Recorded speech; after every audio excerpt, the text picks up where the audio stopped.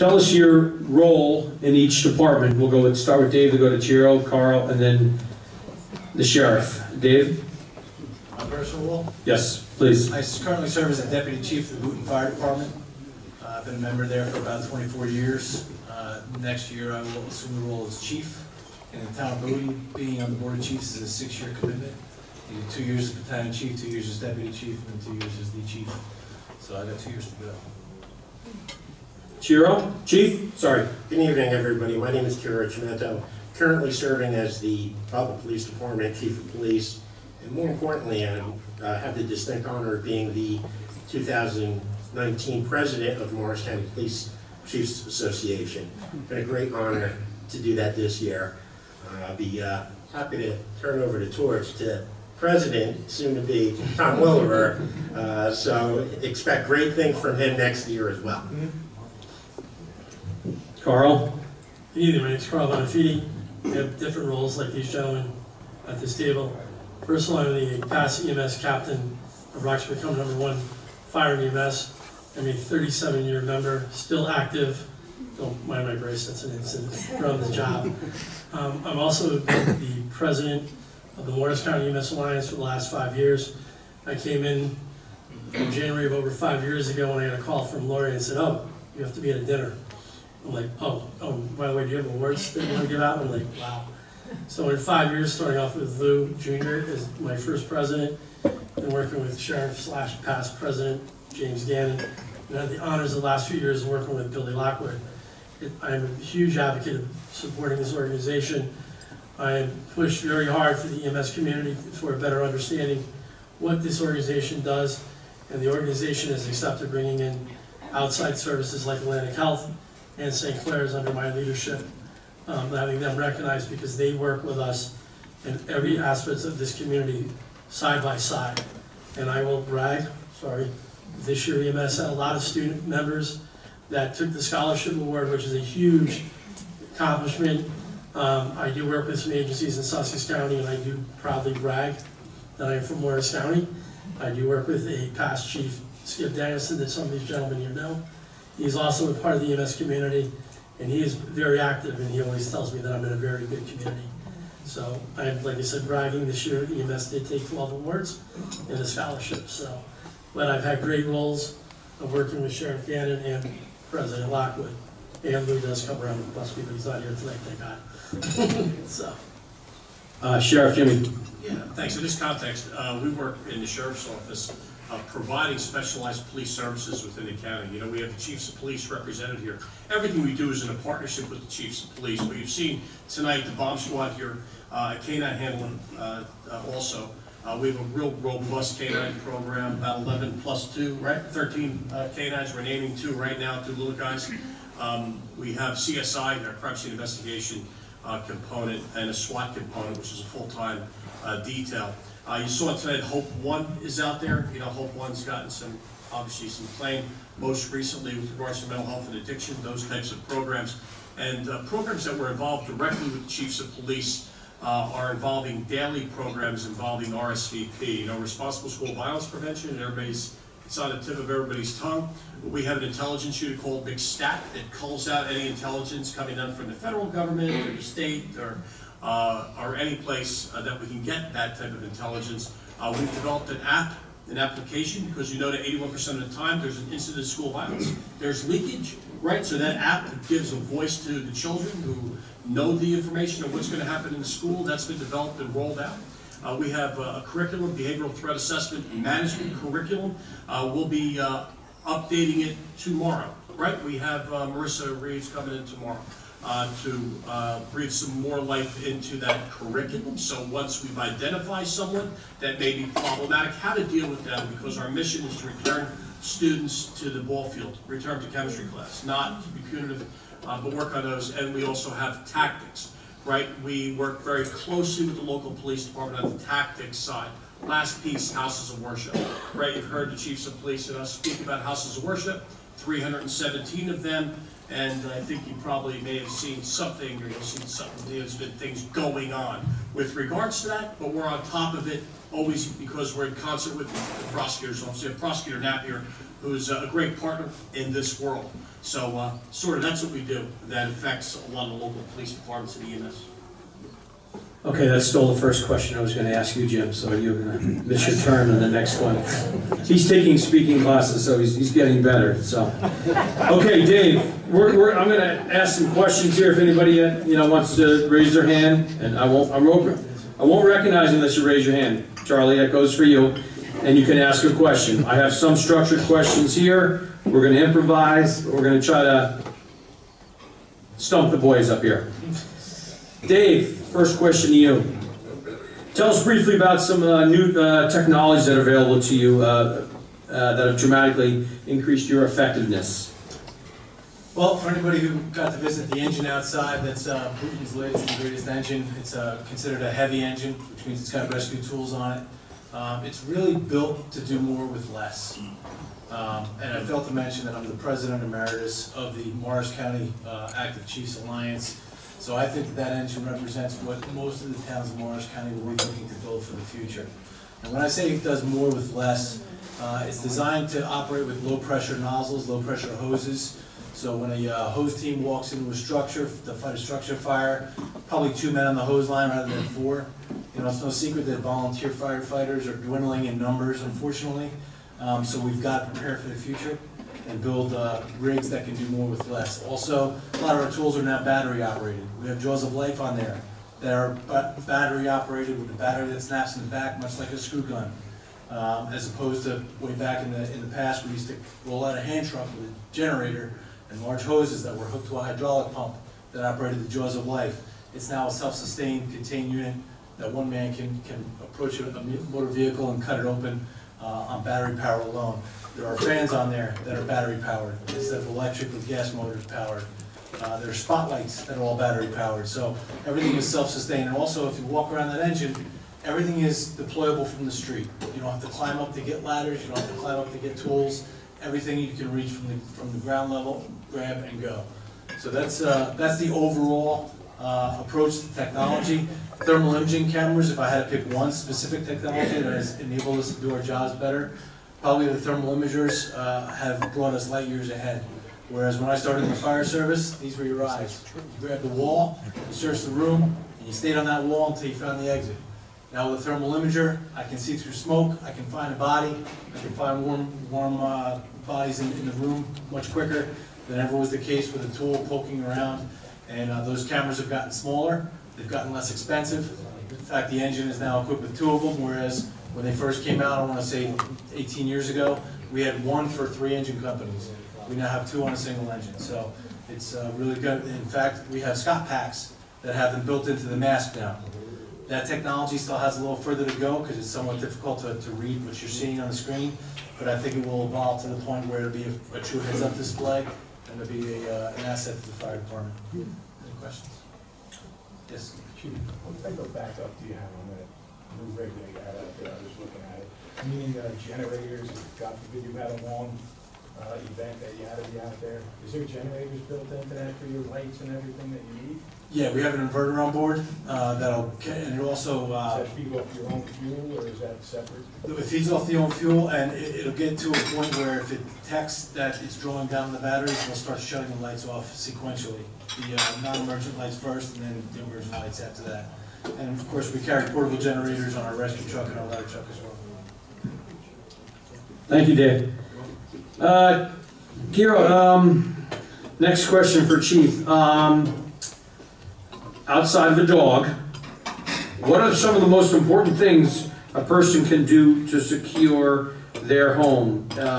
Ring doorbell, monitoring system. How can we, as private citizens, better secure our homes? Well, with the advent of technology that have recently come about, I think it puts law enforcement in an advantage to better combating crime and serving the public. When it comes to home safety, you mentioned household pets, great deterrent. Even if it's a dog that's not as aggressive, that will probably be enough to scare away any prospective burglar. What I'd like to promote are the new doorbell surveillance monitors that are about. Ring happens to be the most popular one at this point. And most of the time, your local police departments have access with cooperation of those residents that do utilize the Ring doorbell services. And at that point, we're able to much more efficiently and effectively scour and canvass a neighborhood in which people have these cameras, which would potentially lead to the apprehension of burglars, home robbers, anything of that nature, lost children. We've been able to utilize them in a wide fashion of all these services. I would also encourage that if people do go on vacation, most of your local police departments will have and offer a service to you all as homeowners to periodically monitor your home while you're away on vacation. All you have to do is stop in your local police department, usually a one simple form as to your contact information and your expected times in which to be home and back in the area. And in the event of an emergency, while these periodic checks are taking place, the police department can contact you, and God forbid your house was broken into, at least make that notification relatively quick so you can re-secure your home. I have a quick question for you, Chief. The neighbor app, do you guys use that in your town? We happen to use it in Butler, yes, and I know many agencies in Morris County use it as well. I always encourage fostering a relationship with your neighbors. That app will allow that relationship building to take place at a much more accelerated rate. I know that we, in Mount Olive, and Chief Beecher might be able to better question this, as we use it in Mount Olive, our neighbors do. I don't know if that was started by you, Chief, or was that just something that the neighbors, I mean, it says neighbors, so, I mean, I assume it was started by the neighborhood watch team or some sort? Ring Corporation has had a community outreach to the police to form partnerships whereby we enter into memorandums of understanding. We have a resolution approving that, and then we have our officers that are linked in with the civilians that opt into that program. Okay, thank you. Carl, What am I question 3? sorry? When you skipping question 3? I'm not following the format. My wife always says I'm unfiltered, so here we go. Now I'm just gonna make your question that much harder. Okay. How do town ambulance squads work with EMS personnel from a local hospital like St. Clair's or Atlantic Health? How do you guys coordinate with that, Carl? So Atlantic and St. Clair's provide ALS service, which means advanced life support. They send paramedic units per their territories allowed by the state into certain areas of Morris County. And St. Clair's covers as far as Long Valley, all the way up to the top up by High Point to Sussex County, all the way up to Montville. They cover with 6 different ALS support units. They're paramedics from the hospitals that work with us. Atlantic Health has the same operation, and what they do is they cover part of half of Parsippany as a backup. Am I right, Martin? Yeah. Okay. And they cover Morristown, Long Valley, and they go out as far as Chatham and Madison and the whole routine. And then you will see if the ALS programs are overloaded, you will see people from Monarch, which is from St. Barnabas and Livingston base. They are the 3rd ones based out. At the same time, Atlantic Health provides us medical air support. And you have one unit based in Necon, over off of Love Lane, and they are a team of 3 of a pilot, a flight medic, and a flight nurse that you will also see that they assist us at the same time. Not as everything is the same with fire and law enforcement. Some game days you have a lot of activities, and they will also send out units. Basic life support's the same thing as we as volunteers do. They will come in and assist us if we are overloaded with calls in the town or township that you live in. Same thing as mutual aid for fire department. Same thing with law enforcement. There are other agencies that they work with us at all times. Both hospital bases work with us in many ways, providing free training to us as members of EMTs because of our certifications. And then they work with us in other sponsoring events, like tonight, coming here to support the 200 Club, to show you what an actual paramedic truck comes in with. Thank you, Carl. Sheriff, I have personal experience working with the Sheriff's Department, and it was it was not anything I really wanted to do, and I mean that in the nicest way because it had to deal with Alzheimer's with my mother. I can tell you, 5 years ago, a representative came to my house from the Sheriff's Department, and that person couldn't have been more cordial and more compassionate to the needs of my mother, who was, and I always mention this, she was an RN at St. Clair's for 35 years. She spent her life taking care of somebody, and ironically, she needed somebody to monitor her.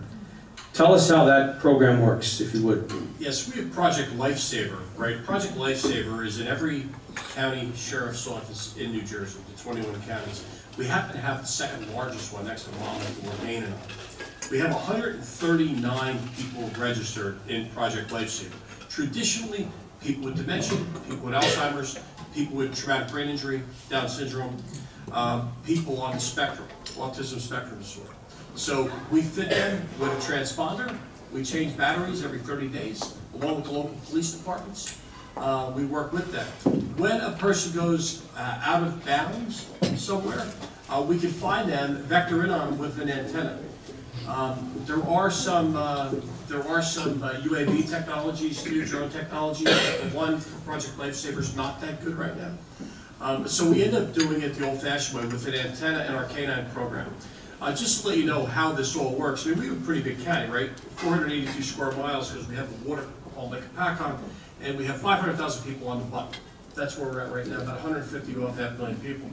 Our national average for finding a person in Project Lifesaver is 30 minutes. We're at 13 minutes. So we return people to their families extremely quick. It's free. I don't know if you heard this, it's free.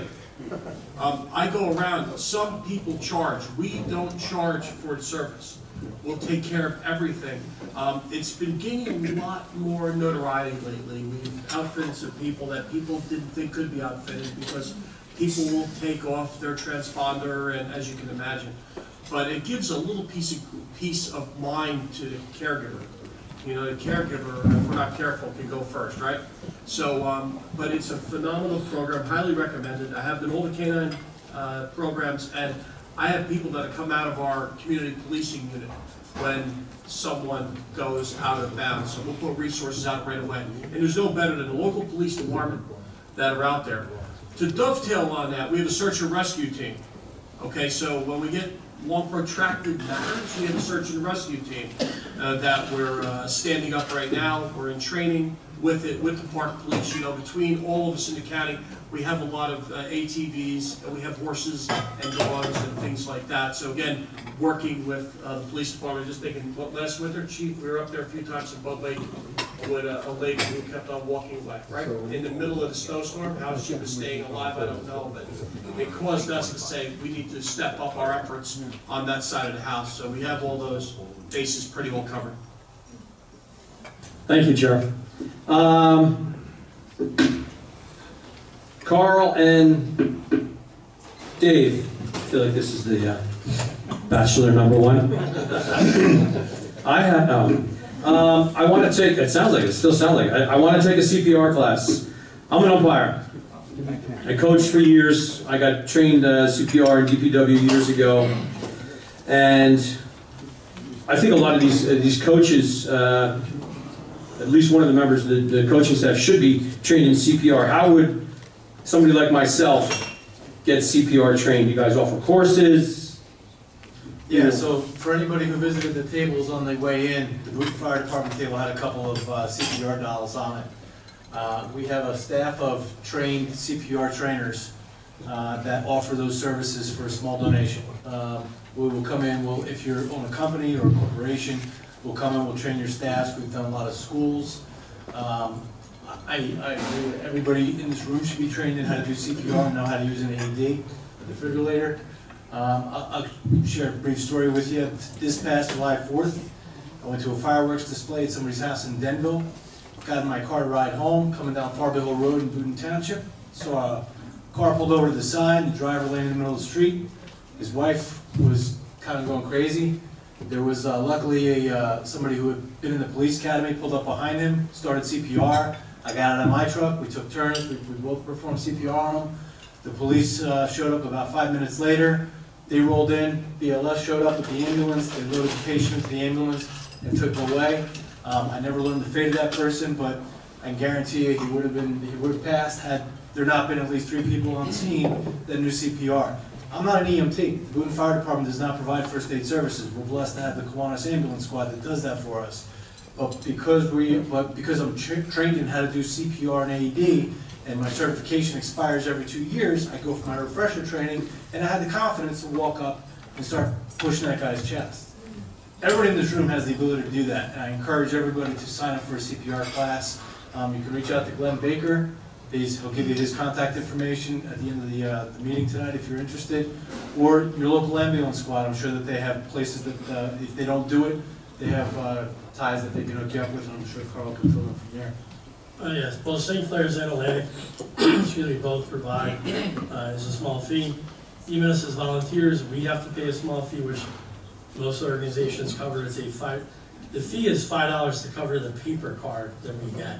And now we get an email and we still get charged $5. So that's what Dave was talking about, is the small fee goes to that, but they also provide it. There has been a lot of changes in laws.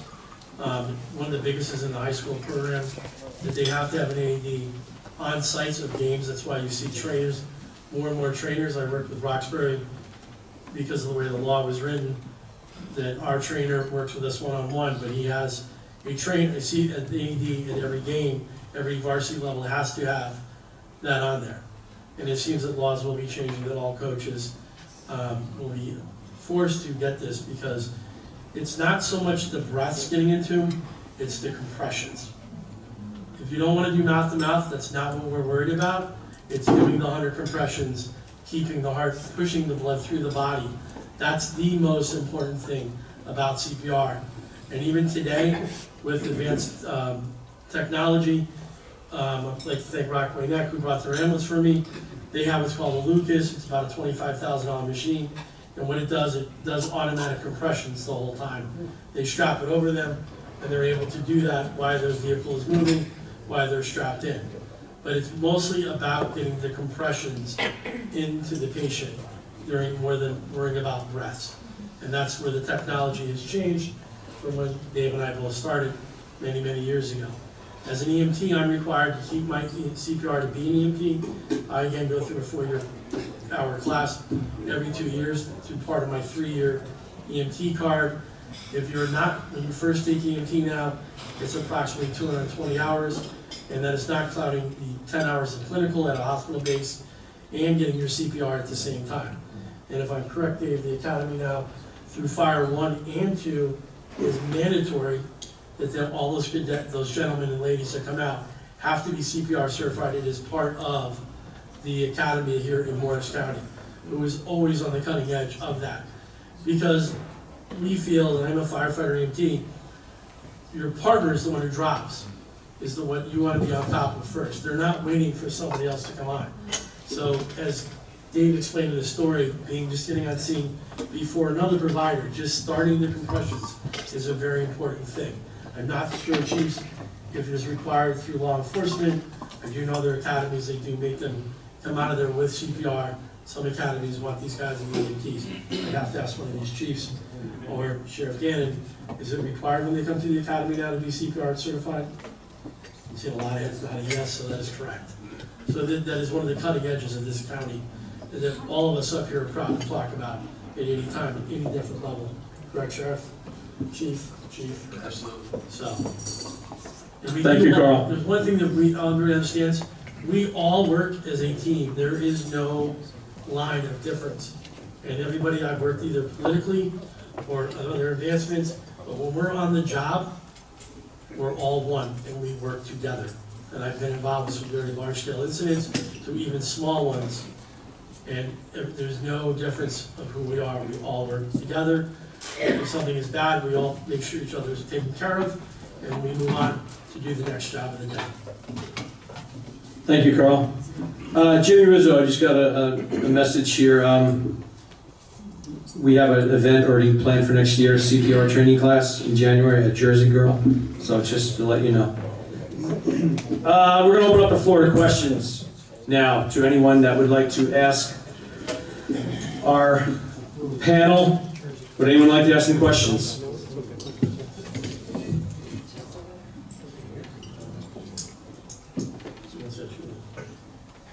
Okay. I want to thank everyone for coming here this evening. Once again, thanks for bringing all the apparatus and everything out there. I was impressed by a lot of things. Some of the police officers with all those, it's bad that it's great that they have those things, but I thought they only used them in the movies. But it's sad that we have to have them, but thank God that they do. And thank God we have the training, and we have the dedicated people in Morris County protecting us every day. Did I forget anything? Where's my boss, Lori Richmond? Thank you all. Have a great evening.